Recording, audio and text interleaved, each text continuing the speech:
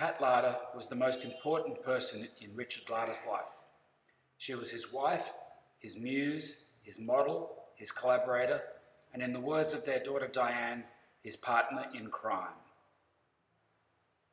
Pat and Richard married in the 1960s and migrated to Australia soon after. Dick taught to earn a living and painted the rest of the time. Pat did the rest, running the home and raising the family. This was a time of great societal change, and Pat's liberated views no doubt influenced Richard's more conservative upbringing. Pat absolutely rejected censorship, and we need to be aware that she was complicit in the making of Richard's paintings. It was her decision to be in the paintings, and the poses were with her approval. So close was their partnership that in the mid-1980s, Richard gave Pat every painting she was in.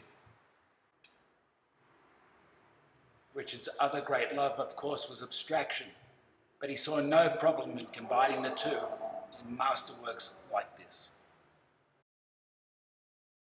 Of course, Richard Larter was a driven painter, and his love for Pat was enduring.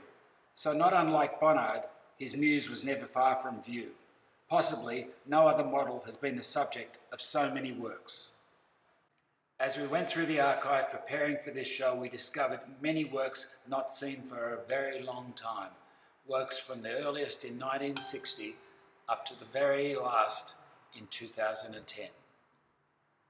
Dick Larter, Pat, now on Utopia Art Sydney.